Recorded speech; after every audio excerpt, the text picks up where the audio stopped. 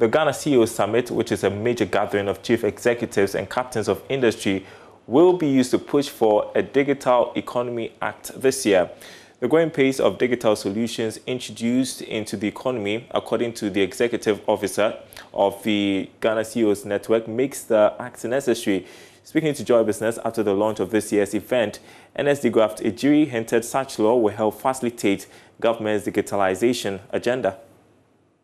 The CEO Summit over the years has influenced many policy measures to the benefit of the business community in Ghana. As this year's edition focuses on the digital economy, captains of industry will expect a sustainable policy drive that will respond to the disruptions caused by the COVID-19 pandemic. According to the chief executive of the CEOs Network, NSD Graft Ejiri, a Digital Economy Act will ensure that all digital interventions are aligned with the vision of the country. Efforts that must be applauded and encouraged. But you mentioned it from Bank of Ghana, from NCA and all that. So that's not how it's supposed to. You're supposed to have an act that will really steer all these initiatives. Like I said earlier, when there's an act, it's a law. You know, I don't know social media laws in Ghana, I don't know, you know, but you have Cybersecurity Act, you have this, you have that, but we don't have a central Digital Economy Act that will put all this together.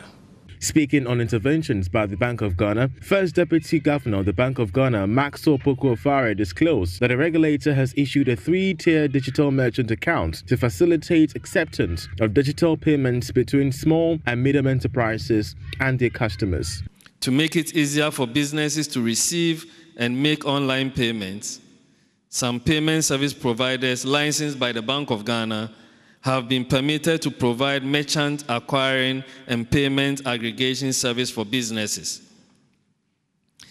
The solutions are designed and made available to businesses in a manner that does not impose high infrastructure costs and complex connectivity requirements.